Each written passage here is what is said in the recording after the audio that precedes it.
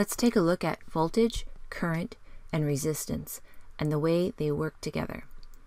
This can be expressed using Ohm's law.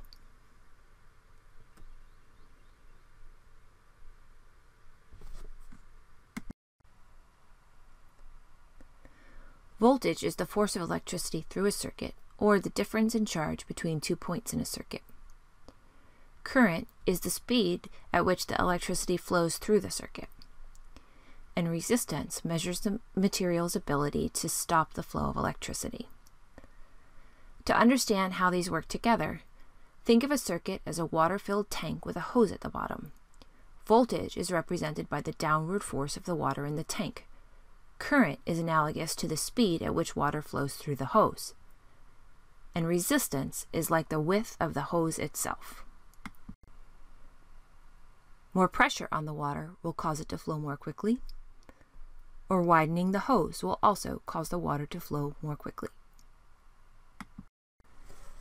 Ohm's law describes this relationship between current, voltage, and resistance.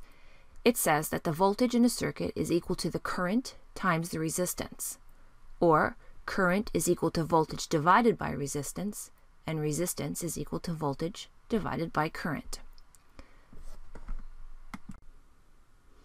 Let's take a look at a real-life example.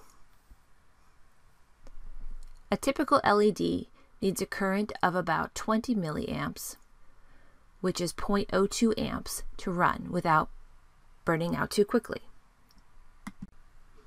If you're using something like an Arduino, which delivers 5 volts to that LED, then in order to get the correct resistance so as not to burn out your LED too quickly, you would need a resistor of about 250 ohms.